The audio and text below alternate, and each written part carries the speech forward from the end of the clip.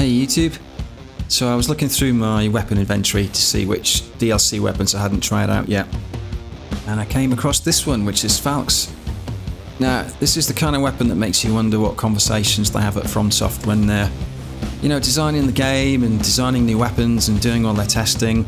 Because at any point did anyone put their hand up and say, hey, this Falx weapon, do you not think it's a little bit overpowered and maybe we should just dial it back a little bit? Because this is brutal. Now, it's a dex weapon. It's got bleed on it, but as you'll see, it doesn't need it just because it does so much damage. Now, you press L2 to dash towards your opponent. That's chargeable to make you go further. And you can follow it up with R2 and, well, yeah, it's just a bit of a mess really, isn't it? Now, I've got all the usual buffs going on. So I've got Alexander Shard, I've got the Thorny Crack Tear and Rotten Wing Sword Insignia for the multi-hit bonus.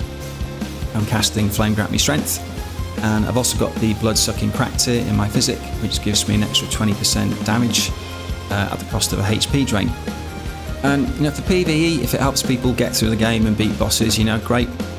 But PvP, I mean, I can't believe it's this strong. I mean, did no one notice? Oh, I'm guessing it might get nerfed.